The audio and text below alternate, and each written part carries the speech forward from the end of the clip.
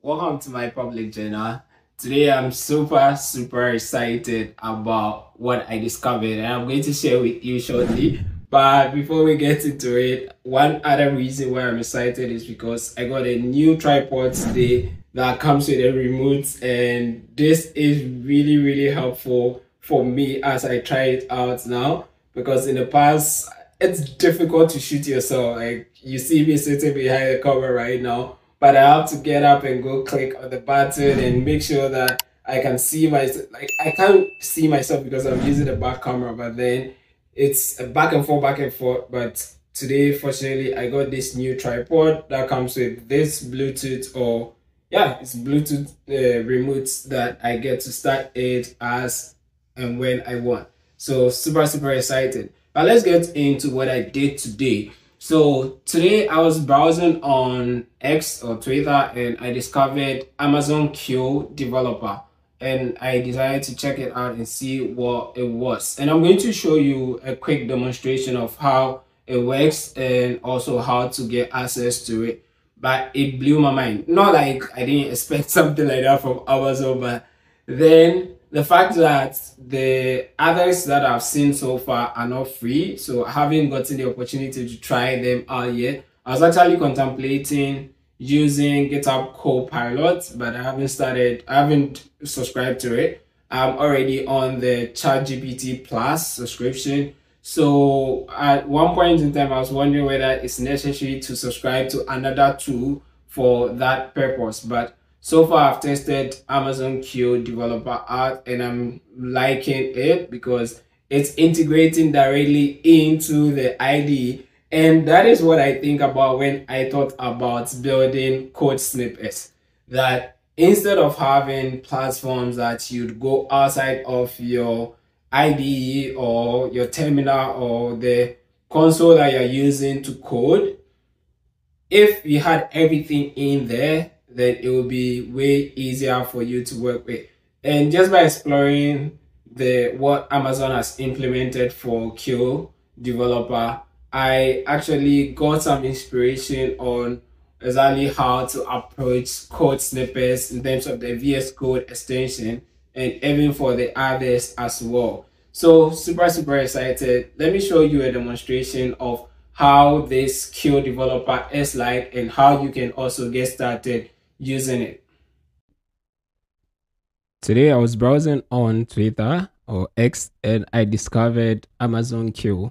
So there was a tweet about Amazon Q and I decided to check it out.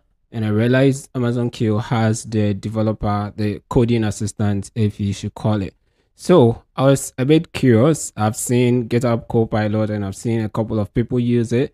I've actually contemplated trying to get a subscription of GitHub Copilot, but I've not done that yet. So as soon as I saw this, I wanted to know what's the pricing, is it affordable, what are the capabilities and all.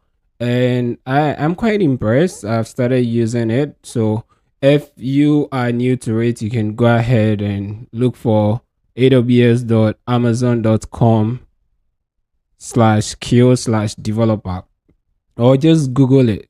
So it's called Q, so Amazon Q, and we are looking specifically for Amazon Q developer. And the interesting thing is that you can use it in various formats. So I am a fan of VS Code, and that's what I use for development. Therefore, you can, if you are like me or you're using any other option, you can go ahead and install VS Code extension. I've done that already, so I'll quickly jump into VS Code to show you how it works. And I'm pretty much impressed with the work. So here we have the chat version, so what you know ChatGPT to be like, and Gemini and co, but this time around directly within your VS Code. And this is what makes it interesting. And in fact, just by seeing how this has been implemented, I've gotten a couple of ideas on how I want to make the code snippets VS Code extension. This is really great. And now I'm even wondering if I'll leave my VS Code to go to ChatGPT on the browser to query something, unless if I absolutely need to. Otherwise, there is a chat within VS Code that I can have access to. I want to believe that by now someone would have also created a plugin or an extension that allows us to use ChatGPT in here. I haven't seen any yet and I haven't explored it yet, but this is really amazing. So for instance, I was just curious, wanting to know how it works. I've never used SQLize before. In fact, I have never implemented my SQL database in any of my express.js project. So I wanted to see how functional this is going to be and how easy the explanations are going to be. The interesting thing I found was this, that if I search for anything, so I asked it a question, help me create a SQLize model for, okay, let me say a SQLize users model. Then wait for the answer, generating your answer. Says here is an example. Let's wait for the example. So it has generated this for us. We say user.js, this file. Let's go and put this code inside.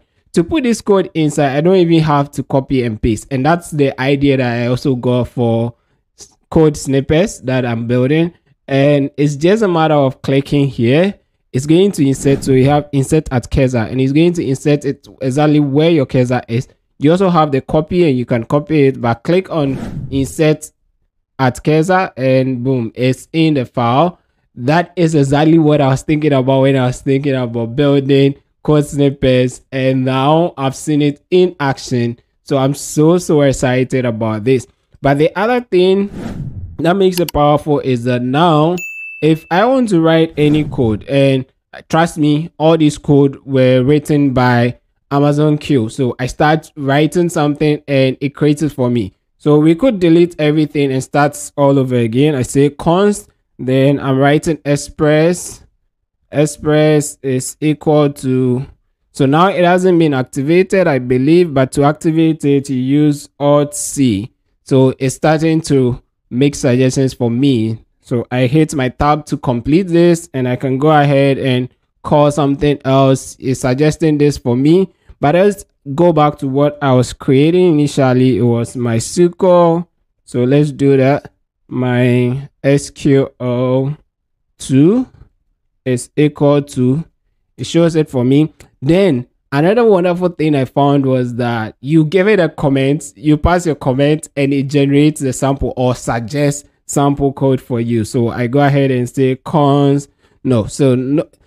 Okay, ideally I would create the app, but let me write a comment, say connect to my SQL database. And sometimes even for the comment, it gives you suggestions on the comment. So if it is not coming, you use the Alt C, and you see now it's suggesting what I should do for creating the database connection. And yep, if I hit tab, this is how we're going to be able to create the database connection. We'll put in the details here. After we are done with the connection, we may want to start something, maybe say create a query to retrieve all users from database. That was its suggestion. If I hit enter and it gives me that query, then for the execute, so all of these are suggestions by the Amazon Q, and this is really amazing. I'm still exploring it, but then I'm really enjoying it, and I know that GitHub Copilot has been doing this for as long as it has been in existence, but then this is the first time I'm getting to use Amazon Q, and this is free.